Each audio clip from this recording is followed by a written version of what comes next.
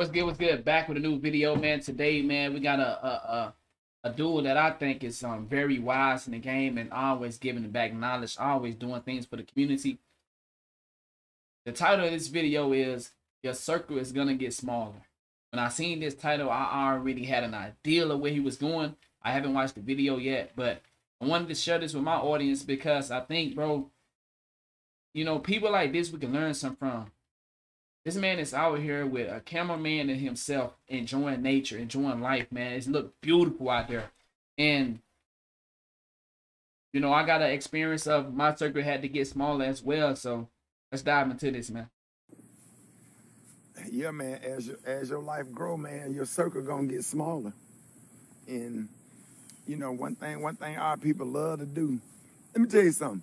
I always see people having success on Facebook, on the internet, or whatever, and I look at the comments, and it's always those little small, slight jealousy comments. Don't forget the little people. Instead of saying God bless you, just that, don't forget where you came from, knowing damn well that don't nobody. I don't care how bougie I am and how successful I am. I know where the hell I'm from. Facts. And I agree. I don't think nobody can forget where they came from. Man, I would consider myself a middle-class black man now, with a middle-class family. But I came from the worst of poverty. I came from a house that had nothing in it. You know, it rained. We had to put buckets all around the house. My dad used a hot plate to cook me baked beans and hot dogs. I ate that for weeks, days. I didn't know no better. Now that I'm older, I'm like, man, ain't no way. But back then, I loved it. I didn't care that my dad wasn't able to cook every type of food. It was me and my dad, and you know, in the situation he was in, the situation he was dealt, he wasn't able to move into a nice house. When you know, but eventually, after 5 or 6 years of living in a house where we had to pee out the back door, he had to use a hot plate to cook. We had to, you know, put buckets all throughout the house because the rain whenever it rained, it would rain through the roof. We moved into a hunting shed, you know, the hunting cabin where people go hunting. Like something like you see this right here, this nature.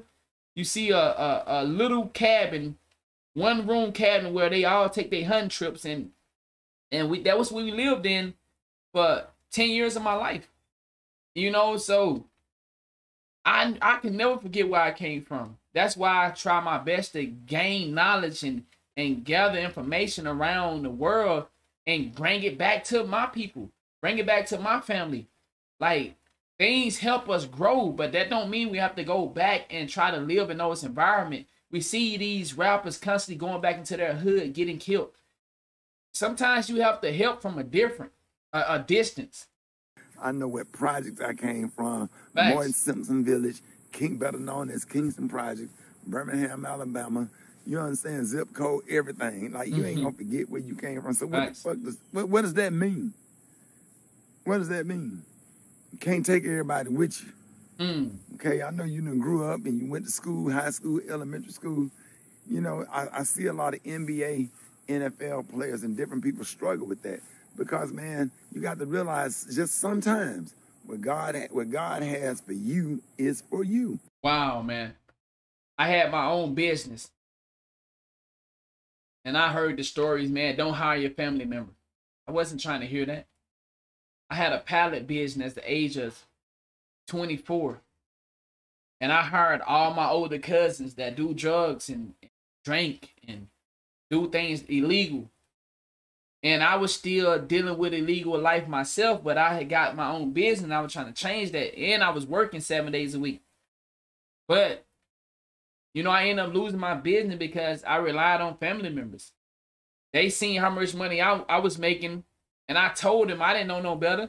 I was like, yeah, I make this much, but I can't pay you the same that I make because if I'm running this business, my business, I got to pay for the equipment. I got to pay for the storage. I got to pay for the traveling expensive to get these pallets to the shop. You know, I got to pay for the equipment when it's broke. I had to buy all that stuff, and it costs a lot of money. Air tanks, generators, units to store the pallets in. Like, man, it costs so much money to run your own business, and I was doing amazing. I had my family member, and you know, one day they just, man, you don't pay us enough. Bro, I'm paying y'all a lot of money, and I'm buying y'all drugs, and I'm buying y'all alcohol. But they end up quitting on me, you know, all out of jealousy. I had another cousin that couldn't do it. He was telling them, man, ain't no way y'all working for that little nigga. Like, bro, what? I'm giving y'all good money every week. You got all kind of felonies that you couldn't get a job. Your little cousin hired you, and they looked at me like I did, like I should have gave them way more. Then, like, bro, come on, man. Come on, dog. You know, so, you know, you live and learn, man. It's a lot of more stories I can tell you how I done help friends and family. Like, I got onto a job. I got my friend onto the job. Guess what? I ended up getting fired because he didn't want to work. So because I brought him in, they ended up firing us both. Wow. And I was working hard there every day. But because I brought him in, they got rid of us both. And we was making a lot of money. $1,500 every 2 weeks. I mean, $1,500 every Thursday. $1,500 every Thursday. Every Thursday, I was getting $1,500 and $3,000 painting water towers. And I ended up getting let go, but I ended up getting back on. But I got let go with him because I brought him in. But, you know, eventually, you know, after doing some talking and, you know, some communication, they end up bringing me back. But it was crazy, man. It ain't for everybody else. Facts. Right? Right? You've been out here working your ass off on the football field. How many folks showed up to give you some Gatorade? Wow. Right? Wow. You want to use somebody's car, but how? Hey, Tanya, can I use your car? But did you come the day before and ask Tanya, can I take your car to get it washed? Wow. Right? You always helping people in the family. Did anybody send some Krispy Kreme donuts and coffee to your job? Or some Subway sandwiches? Giving you something while everybody riding off you? I'm telling you, man, people are entitled and messed up. And as you grow, and as you get bigger, as you grow into finance or whatever, your circle is going to get small. That's because true. Jealousy is real. Everybody ain't happy for you.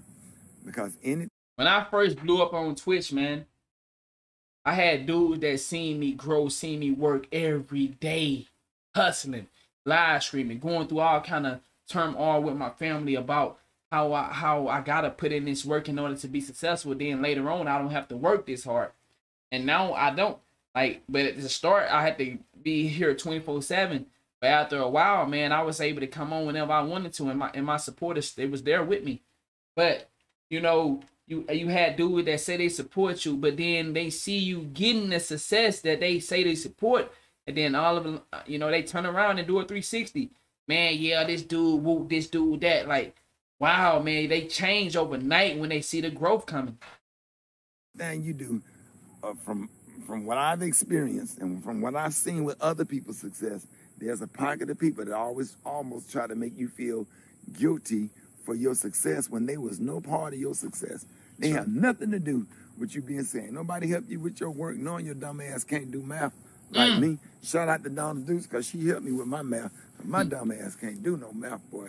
When I tell you, man, I was in there, they had to put me in a class with a motherfucker with some helmets on. Mike Epps do that joke, teacher talking about, put y'all helmets on and take a nap. Mike Epps said, bitch, we 19. That took me out. I understand that, because I had to take me a little special ed math, because math don't make sense to me.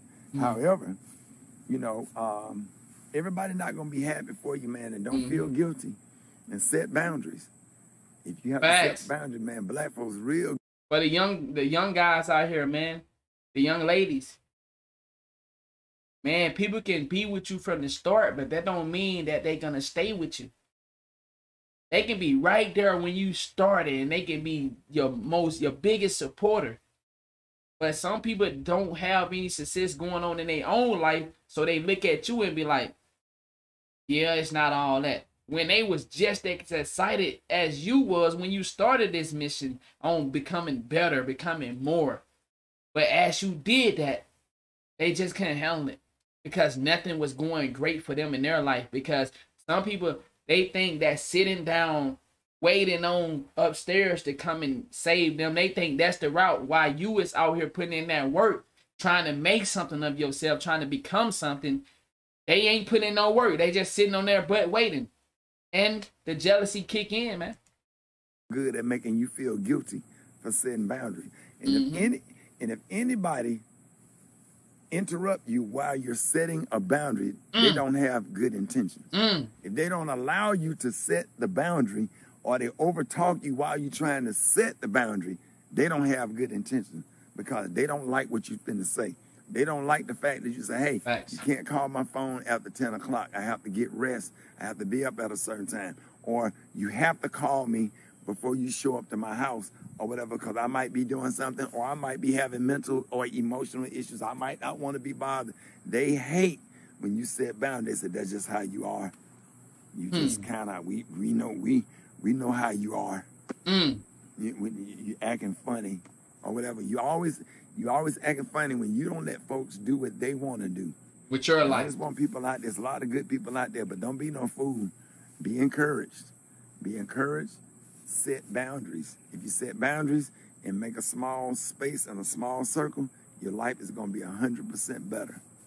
It ain't for everybody. And you know, like I always preach, finding your circle, finding your friends. I'm not saying go out there and just collect people that are no good for you just to build an organization of friends. But I am saying we all as human want to be connected with others. So you're going to need to get out in the world and socialize.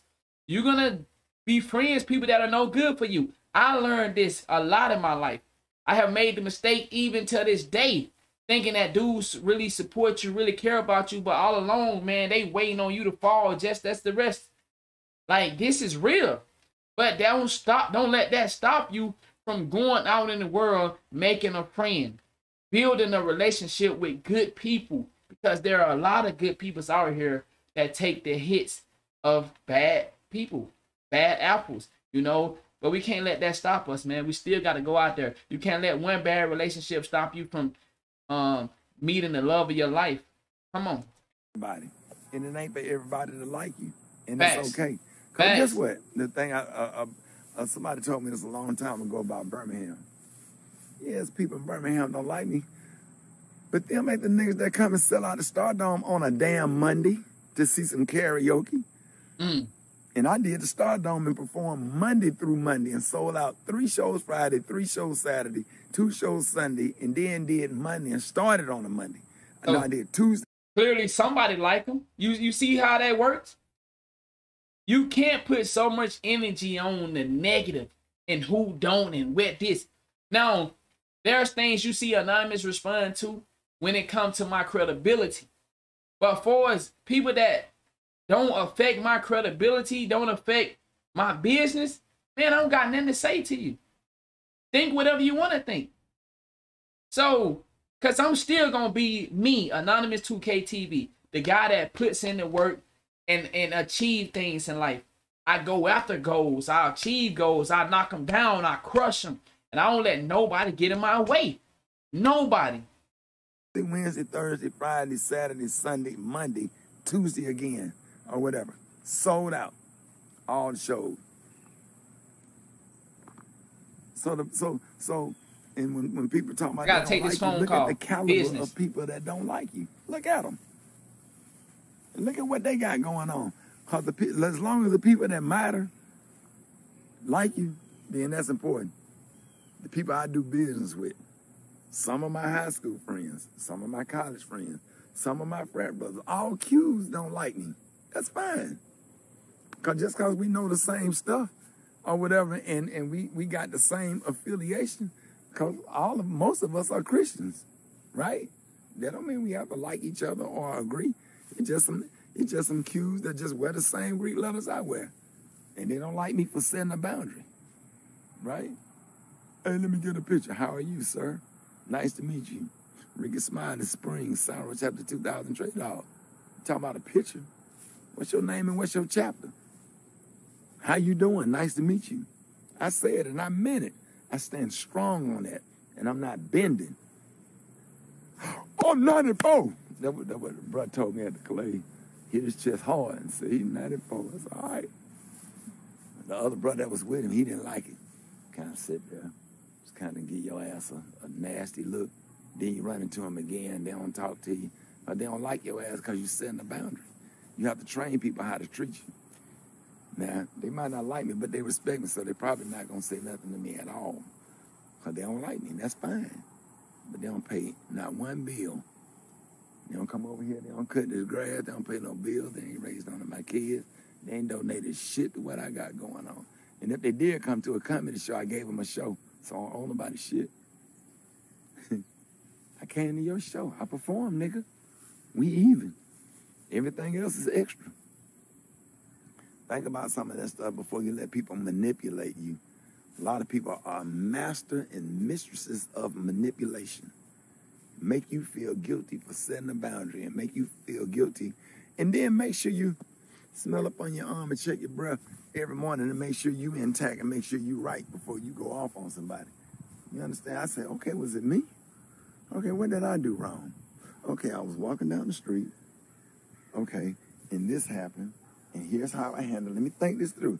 I was walking down the street, and I don't just walk around knowing I'm right. But I know what I feel. And I know most of the people say, hey, dog, I'm Rickey Smiley Spring. Give him my name, my chapter. Dog, my bad. Dog, Q dog, my bad. I apologize, bro. What's up, dog? Such chapter. Nice to meet you, bro. I apologize, dog. I'm cool, dog. Rickey Smiley, what's up? Chop it up, woo-woo. But if you get offended when somebody correct you, that says a lot. What did that say about you? And what did it say about you if you don't correct people that invade your space? I ain't going around telling people how the fuck to be. But when what you do affect me, it's a conversation. Because you're going to have to be on some kind of level of respect when you approach me. I'm training you.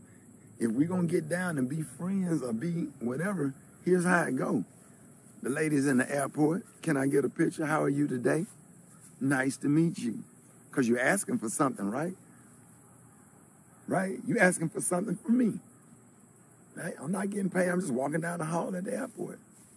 I don't care what nobody on the internet say. Well, people just excited. People know you're busy. Okay, if you think somebody busy, leave them alone. Trying to use them lame excuses to justify entitlement and bullshit without having some manners. How are you today? It's simple. It don't take but a second. How are you today? When I go to Walmart, how are you today? Now, okay, I don't say my name and shit, but how are you today, ma'am? I'm fine. How are you? I'm good. Can you tell me what aisle the barbecue sauce is on? Thank you kindly. Have a blessed day. You too. They be so happy. People in Walmart and Target be so happy. All you have to do is, how are you today? Get off the phone, you know. You know what I'm saying? You go up there, ring up your groceries, people trying to serve you. I'll call you back. How are you today? Thank you so much. Yes, ma'am. Here's my groceries. Boop, boop, boop. Yes, ma'am. Have a nice day. Thank you for your help.